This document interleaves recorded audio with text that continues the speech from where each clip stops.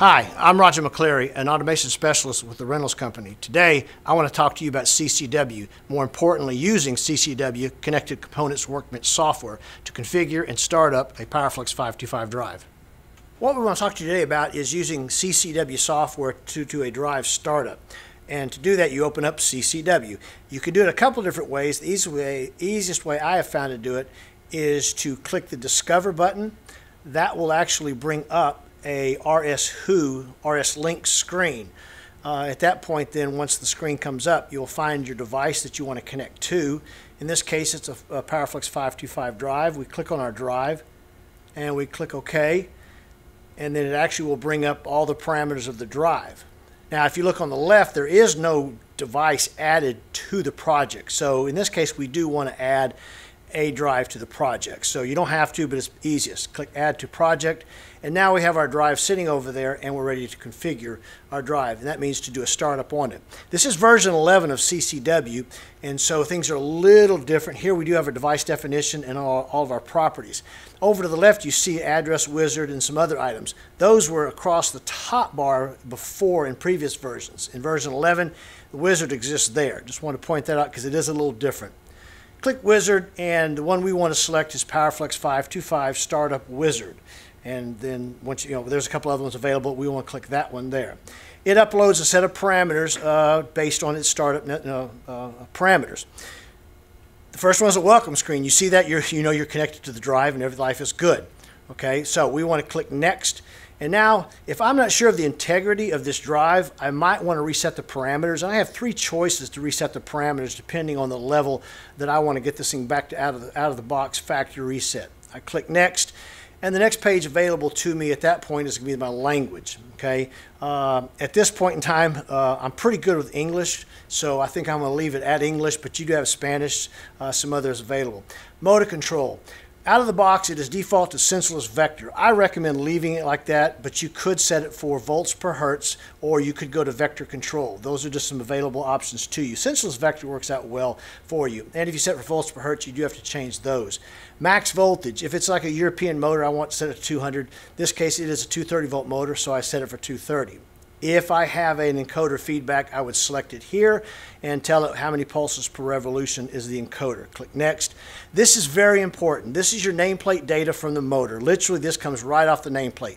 230 volts, 60 hertz. Mine is a very small motor, so I set it for 0.2 amps overload current and 0.2 full load amps. The poles on the motor are 4. Motor RPM on this motor is 1600. This is important if I'm in vector control when I go to rotate tune the motor. This is very crucial that this information is correct.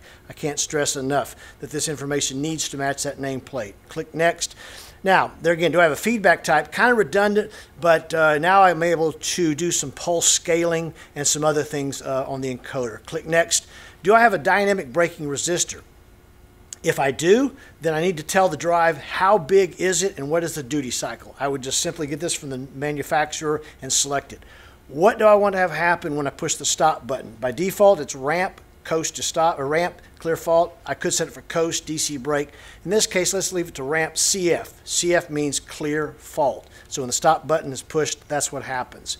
Click Next. Now, direction test. I can actually enter 10 hertz or anything I want to, push start, and I can see if my motor is actually turning in the right direction. In this case it is. I like it, so I push the stop button, and then I'm asked a question. Is the direction of the motor rotation correct for this application? If it is, you click yes. If it's not, you reverse the motors.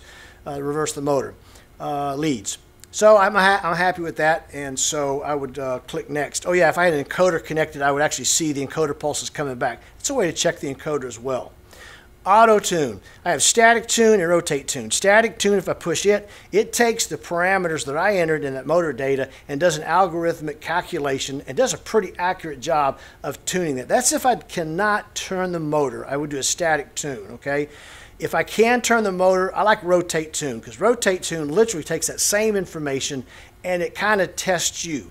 You push rotate tune, the motor will turn in a forward clockwise reverse direction, and then the parameters are set best based on that. Clicking next. Here's where I set my max forward frequency and minimum frequency. I could set that for, say, 55. Maybe I have a pump, and I set my min frequency to 30 hertz. I don't want to go below 30 hertz. So there you can set it as well.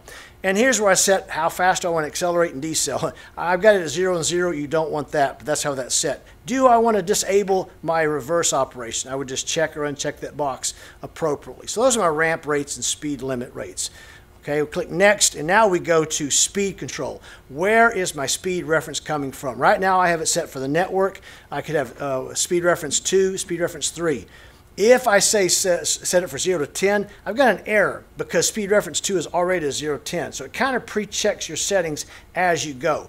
But if you want that one to be 0 to 10, you could still go in there and scale it. My line low is 0% to 100%. That's based on 0 to 60% or 60 hertz. So I can actually scale it right there. Do I want unipolar or bipolar? I have a pot connected to this drive. It's telling me I'm at 76.8% max speed reference. So already I'm getting some analog feedback. So that tells me my pot's hooked up correctly. Oh yeah, we also tell you land the positive lead on 13 and the negative lead on 14 on the drive. So we not only tell you where to land the drive, we tell you, or the speed reference, we tell you what it's doing. I'm going to put it back to Ethernet IP. Let's click next. Okay, now if I do want to set up my Ethernet, here's what I would set up for either boot P or parameters. If parameters, you have to give it its IP address. That's its IP address, set the subnet mask, and default gateway if necessary. I'm setting mine back to boot P. Okay. Oh, the asterisk there means there's a difference between the offline file and the online file, and those have not been accepted. It's just telling you there is a difference. I click next. Here's where I set up all my digital inputs if I want. You see terminal 2 is not used. Terminal 1 is a stop. It's fixed. Terminal 2 is not used. I want to set it for, say, 2-wire forward speed, okay, or 2-wire forward. There. Now I have a forward and reverse capability on my drive, and it even tells you where to land the wires. Preset frequency, it's important. You have 2 of them sitting right there, but it counts in binary. So by going 5 and 6, I can count 1, 2, 3 in binary, and there are my 1, 2, 3. I can be going 5 hertz, 10 hertz, or 20 hertz, whatever I want. If I need additionals, I can just configure those other inputs to be presets as well, and keep counting up to 15 presets.